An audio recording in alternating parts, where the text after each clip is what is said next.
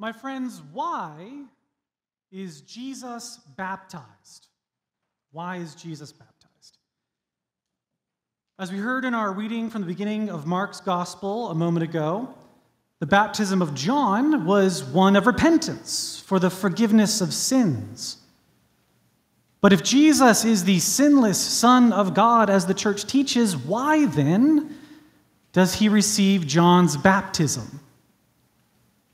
Well, in short, Jesus is baptized for two reasons that have nothing to do with the forgiveness of sins.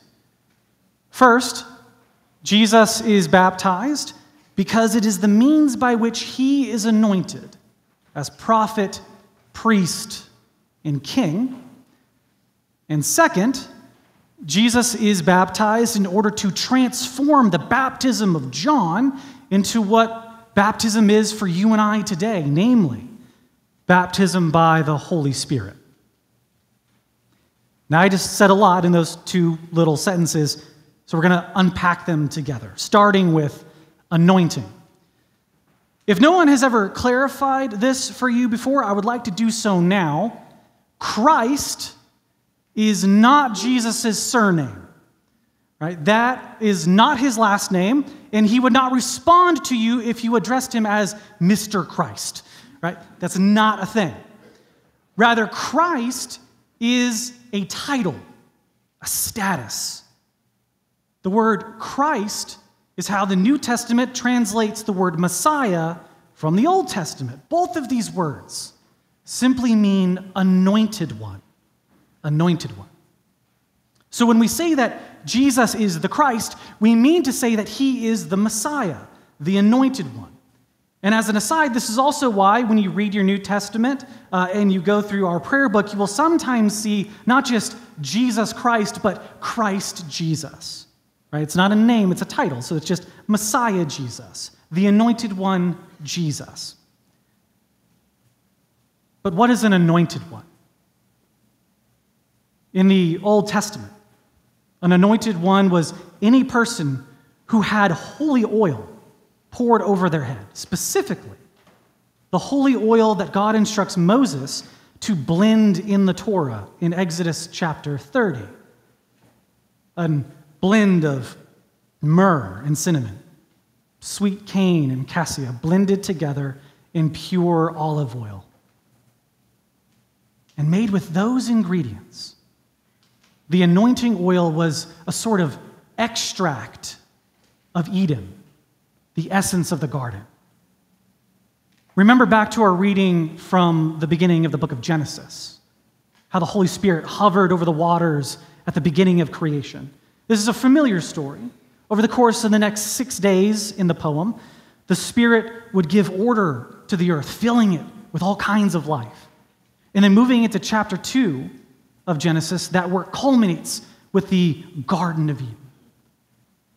And all of the botanical life of the garden is condensed into that fragrant holy oil, myrrh, cinnamon, sweet cane, cassia, olive oil. All that goodness in one little vial. It is that holy oil that is poured upon Aaron's head when he is made high priest to serve in the tabernacle. It is that holy oil that is poured upon David's head as he is made king to rule over Israel. And it is that holy oil that is poured upon the head of every prophet whenever the Holy Spirit desires to speak directly with God's people. And when Jesus is baptized, he is anointed as prophet, priest, and king, not with holy oil, an extract of the life of Eden, a mere symbol of the Holy Spirit, but by the Holy Spirit itself, the very source of the life of Eden. Mark's gospel is shouting at us the purpose of every prophet, priest, and king that has come before is fulfilled in this one Jesus. Just as the Spirit hovered over the waters at the beginning of creation, so too does it hover over Jesus as he emerges from the waters of the Jordan River. When Jesus is baptized, his identity as God's Messiah, his anointed one, is revealed. This, Mark wants us to see, is the ultimate prophet who will speak on God's behalf. This is the ultimate priest who will mediate between God and humankind. And this is the ultimate king who will bring about true justice and peace. So that's the first reason why Jesus is baptized. It is the means by which he is anointed prophet, priest, and king. But Jesus is also baptized in order to transform the baptism of John into what you and I know it as today, baptism by the Holy Spirit.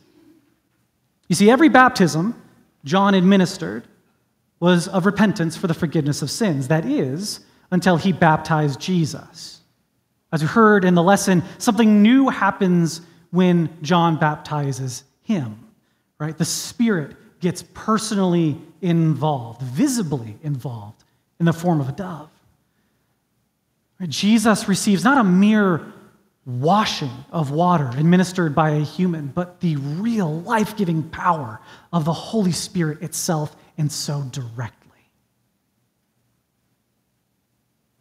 And the same is true for all persons who were baptized in the name of Jesus following his resurrection from the dead and his ascension into heaven. It is all changed after that.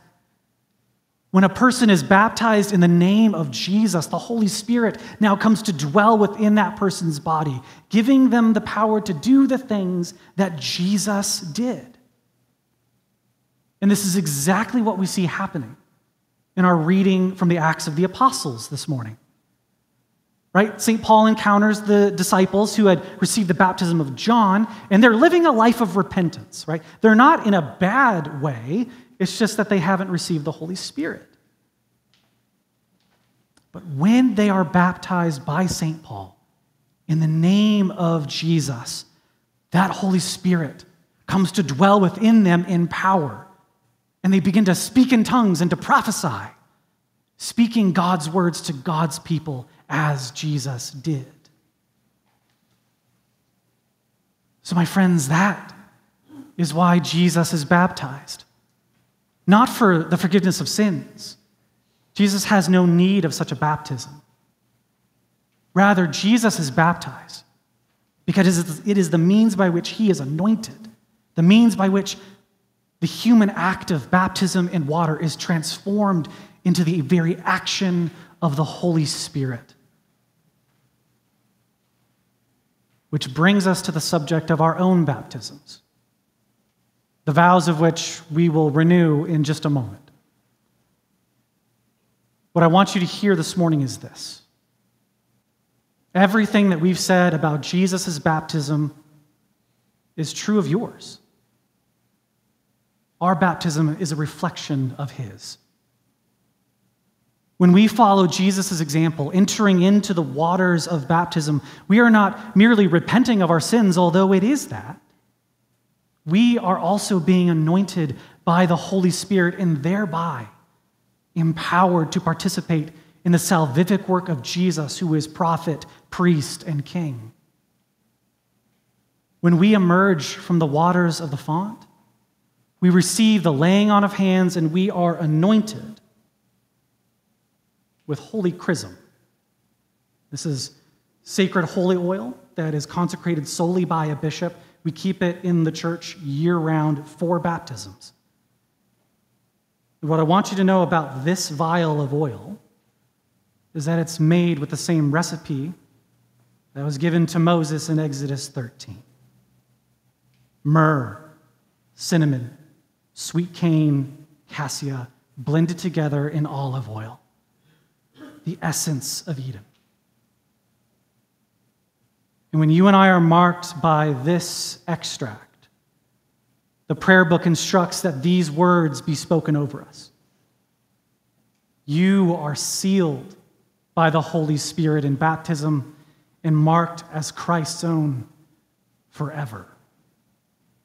That is the name that you and I belong to henceforth and forevermore. For us, the chrismation at our baptism, being marked by that holy oil intended for prophets, priests, and kings, is the moment in which the Holy Spirit descends upon us the very same way it did upon Christ Jesus. It is that moment in which we are joined to Christ's body, the church, to serve in a royal priesthood of all believers, the assembly in which the spirit of prophecy dwells in power. It is that moment when we are saturated with the waters of new birth, fragrant with the scent of paradise, in which God speaks over each and every one of us, declaring that we are his sons and daughters and children who are beloved and with whom he is well pleased. In the name of the Father, and the Son, and the Holy Spirit, amen.